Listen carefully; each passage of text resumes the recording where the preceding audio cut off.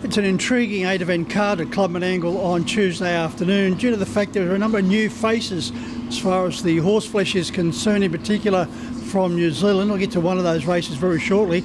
But looking for tips, we're going to kick off in race 4 with Menangle for Ashley Grives. Now, this particular 3-year-old filly, you'll see next to her name finishing 4th, beaten 35.5 metres at Bathurst last time out. Now forget the run, because Menangle was 3 pegs, and at no stage from the 400 to the winning post did Ashley Grives and Menangle see clear air. She went to the line under a hold at Menangle. She's beautifully drawn for her assignment at Club Menangle on Tuesday afternoon. She has the talent, and I think she will be very hard to beat with better luck in running, no doubt.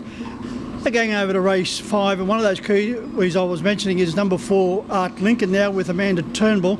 Only lightly raced and 1 win and 1 placing from 9 starts, but Art Lincoln trialled very well at Bathurst. So I think that's an indication that Amanda thinks he can go very well as far as harder company here at Club Menangle than be at home at Bathurst and go around like she usually does. So Art Lincoln, I think, is worth the gamble. One of the other kiwis is Neptune, now with Robert Morris. Now Neptune has very consistent form back home in New Zealand and has also trialled very well here at Club Menangle. So the market will be the best guide there between these two, Art Lincoln and Neptune, but I'm going with Art Lincoln on face value.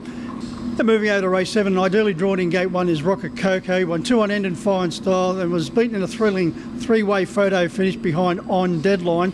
He was only beaten a half head in finishing 3rd, Rocket Coco. On Deadline has been spooked as a possible Eureka runner.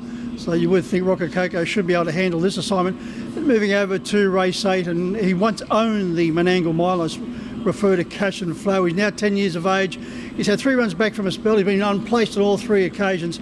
But this is a suitable assignment for Cash and Flow. He should be nearing peak fitness, and despite his ageing legs, I think he's the one to beat Cash and Flow in the final event on the card. He does have some very strong opposition, including Let's Get Rockin', but Cash and Flow, if he's going to bounce back to winning form, well, this looks a nice place to start. So they're my runners as far as the specials are concerned at Club Menangle on Tuesday. Until next time around, good punting.